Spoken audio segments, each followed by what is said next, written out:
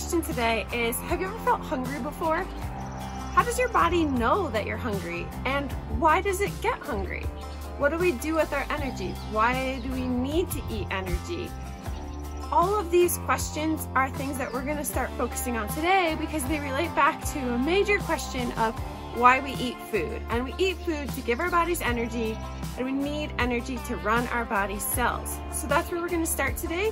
We're going to take a tour back to 7th grade biology in a cell model that I made with my pool, and we're going to talk about what cells need to be happy, healthy, hydrated, wonderful cells. And then we're going to talk a bit about the hormonal and nervous system inputs to digestion, feeling hunger, fullness, appetite, all of those things today.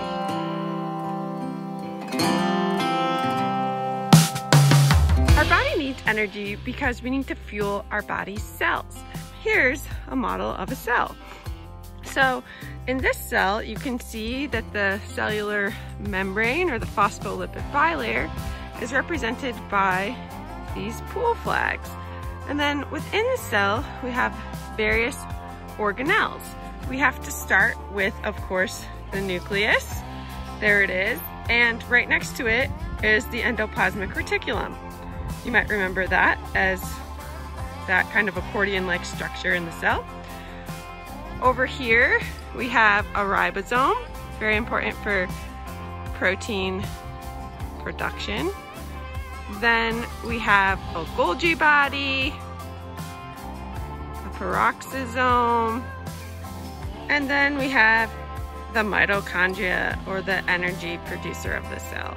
So those are our cellular organelles. There are others, but I ran out of pool floats. And then the inside of the cell, that looks like water because it is the cytoplasm.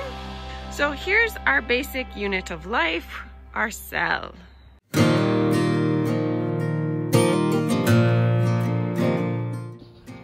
Every cell in our body contains a complete set of genes, and the genes that are active in that cell tell that cell which proteins to produce, and that helps determine that cell's function.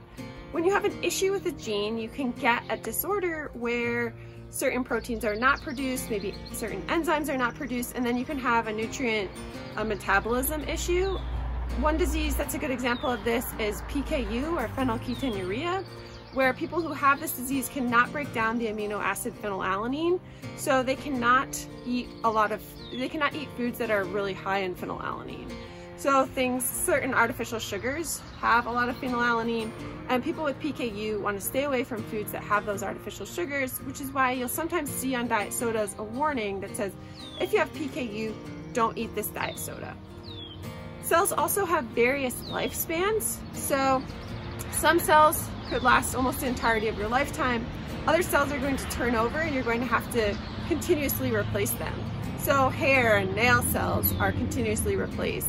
Red blood cells only have a lifespan of 4 months, so we're always replacing those too.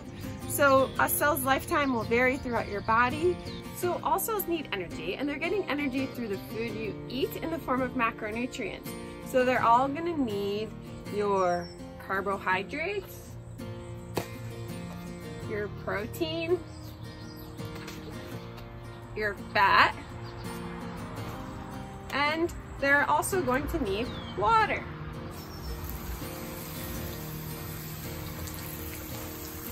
We all know that a hydrated cell is a happy cell. Now, the concentration of nutrients that are in a cell can tell the cell to produce certain proteins or do certain functions, so nutrient concentration can vary the activity of a cell. Cells also produce waste products, so they will produce CO2, carbon dioxide, and then their waste products will also be picked up and excreted from the cell.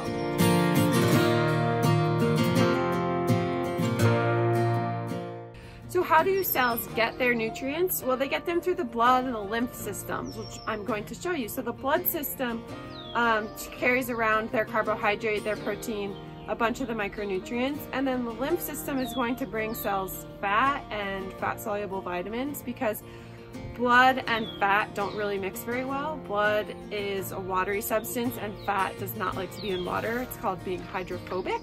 we'll talk much more about that. But so blood and fat do not mix well. So fat has its own transport system called lymph. So going around the cells, you have the circulatory system with blood, and then you have the lymph system, and the cells can then get the nutrients they need. The nutrients will go in the extracellular fluid, which is like all the concrete around our cell, and then they will be transported into the cell through various transport proteins and the cellular membrane into the cytoplasm or the intracellular fluid. So the cells are constantly picking up the various nutrients that they need, and they're pretty smart because they'll take the nutrients they need and they won't take the nutrients that they don't need. And that's pretty cool, actually. Groups of cells are tissues, and then tissues can form organs, and organs can then be grouped together into bodily systems. And so we want to talk about how some of those systems impact digestion and impact your cells.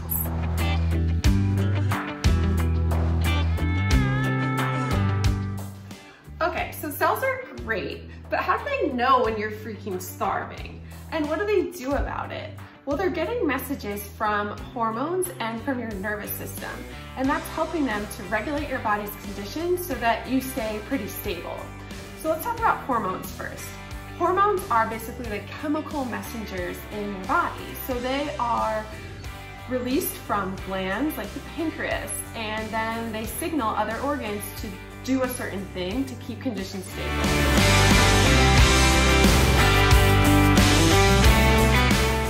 Okay, so how do the hormones insulin and glucagon help our body to maintain stable conditions? And in this case, the stable condition that they are helping us maintain is our blood sugar or our blood glucose level. So glucose is the body's basically energy unit. So it's a form of carbohydrate. It is a simple sugar, and it is the fuel that the body likes the best. So your body uses glucose as its like main energy source, and therefore it's transporting glucose throughout your blood, and you need your blood glucose level to stay within a narrow band to be healthy. You might have heard of blood glucose and insulin in relation to diabetes, and people that have diabetes have an issue with either the insulin system or the insulin response. So they either don't have enough insulin or they're not responding well to insulin, and that causes them to have issues regulating their blood glucose, which can be quite dangerous. For someone who doesn't have diabetes, when they eat a meal, so here's Kyle eating a giant piece of pizza from Coronet Pizza on the Upper West Side of New York City. So when Kyle eats that pizza, the pancreas is going to signal for the release of insulin. Insulin is the hormone that responds to a meal. And what insulin is doing, it is telling your muscle cells and your liver cells that they need to start sucking up glucose from the blood. So they need to start removing glucose from the blood, and then you store it in your muscle cells and your liver cells. So that makes it possible for you to eat a huge slice of pizza and then to not just have out of control blood glucose, because pizza has a lot of energy, a lot of glucose. And so if you ate a huge slice of pizza without insulin, you would have really high blood glucose. But insulin says, hey, there's a lot of blood glucose here, muscle cells, liver cells, you're up. Please take this blood glucose out of the blood. So muscle cells and liver cells do that. Your blood glucose then drops. And so they've taken the glucose from the blood, and it's caused your blood glucose to drop. After a few hours, you haven't eaten for a while, the pancreas is then going to respond to that condition. So once you haven't eaten, you're starting to get hungry, the pancreas is going to release another hormone, glucagon. And glucagon has the opposite effect of insulin. So it's responding to conditions of low blood glucose. So it's responding to when you haven't eaten for a while. And what glucagon is going to do is it's going to signal to the liver, especially because the liver is storing this blood glucose, the majority of it. It's going to signal to the liver, please release your blood glucose, and the blood glucose level is then going to rise. So it's going to say, liver, please release your glucose. Blood glucose then rises, and that results in stable blood sugar. So insulin and glucagon are kind of two sides of the same coin. They're both active in regulating blood glucose levels, and they have opposite effects. They're both hormones, they're both released by the pancreas, and so they're a really great example of hormonal messaging and how it's related to food and digestion and overall health. So in that example, you can really see how hormones help us to respond to a meal. They really are integral in how our body responds to eating food. Another function of hormones are that they can tell us our level of body fatness. So some hormones from fat cells are signaling to the brain like how many fat cells you have and how much body fatness you have.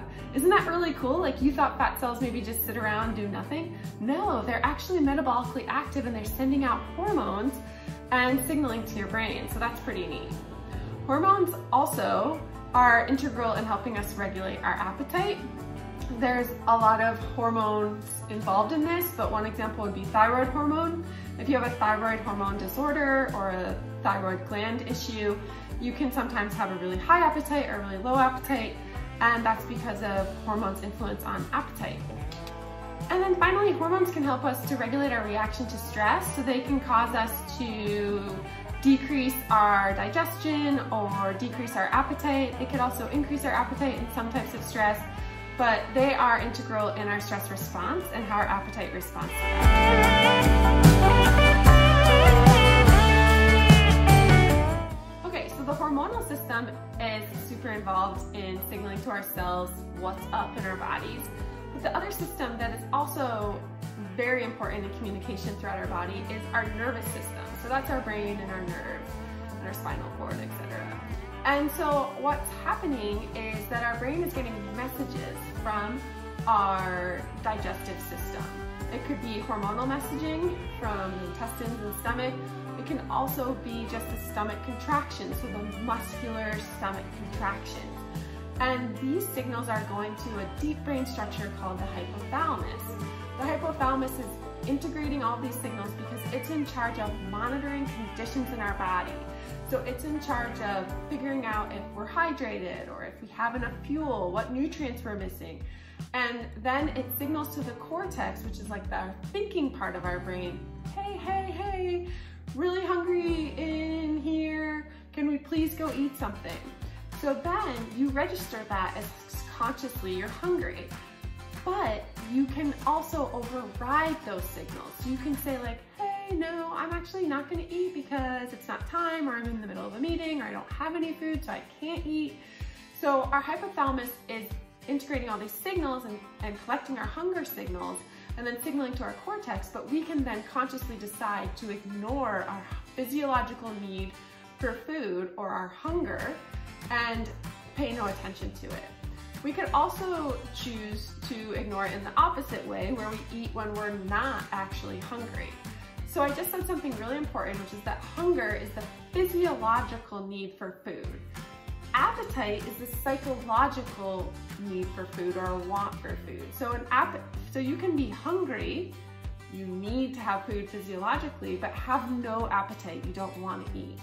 Or you could be hungry and have a good appetite, so you're going to go eat. Like right now, I would really like a snack, so I'm going to go eat as soon as I finish filming this. You can also have appetite and no hunger. This would be like having a full Thanksgiving meal and being like, oh my God, I'm so full, and then having room for dessert. So that's having no hunger, you just had a whole meal, but you want dessert, so that's appetite. And you can have no hunger and no appetite. Oftentimes when we're feeling sick, we might not really feel like we can even eat anything and we don't have an appetite. So these are the different kind of relationships between hunger and appetite, but hunger is this physiological need for food that's signaled to our hypothalamus, and then our cortex can come in with our appetite and be like, nope, we're not gonna eat, or yes, we are. So the nervous system is so integral in really taking signals from our gut and then causing us to act on them consciously.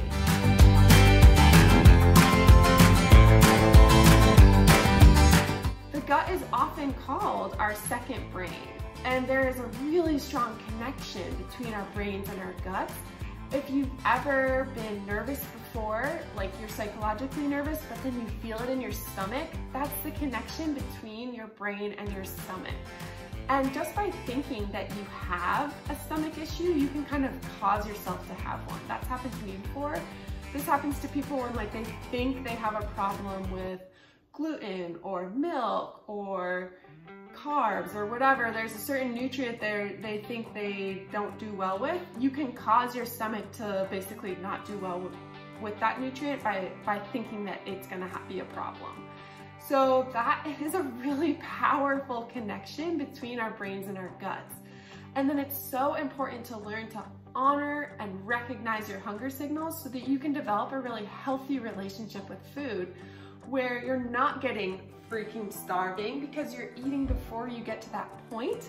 And so you're able to enjoy food and not eat too much to make you feel sick or not be eating enough to fuel your body. So we're going to talk a lot more about honoring your hunger as the class goes on, but I just want to say that it's one of the most important things we can do to develop a healthy relationship with food is to recognize what our hunger signals are and then honor them. Okay, so that's the nervous and the hormonal systems. We're going to talk next about digestion.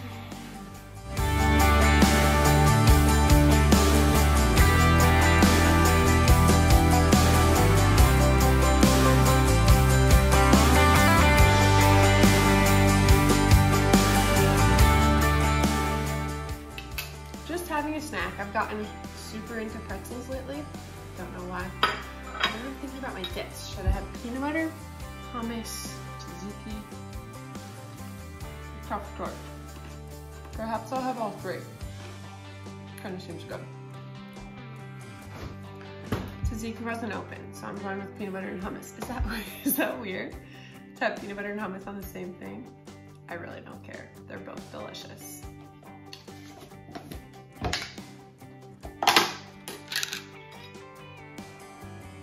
It's intense to dip right in the thing, but my house, my rules. Kyle will be fine. He does the same thing. We're in a Corona bubble. He gets it, I'm getting it. Hopefully we won't get it. Anyway. So, I'm eating these pretzels. My brain is getting the message like, oh good, you're eating.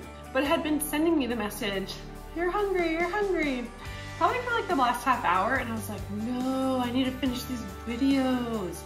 So I wasn't paying attention, which means that I was overriding my hypothalamus signals, right? And so the hypothalamus was getting info from my digestive system, like hormonal inputs from my intestine and then also my stomach, as well as just stomach contractions. And then I was starting to feel a little bit like angry, and I also couldn't really focus that well. I couldn't be that creative. I was like, no, gotta power through. So now I'm listening. I'm eating these pretzels with peanut butter and hummus. Weird snack, but I love it. And now my cortex will be like, great, you're full. So I've got to listen to my hunger signals, which I'm now doing, and then I'm gonna have to listen to my fullness signals to tell me when to stop eating. So I've got some pretzels out here, and we'll see how the snack goes over, I guess. But snacking 101.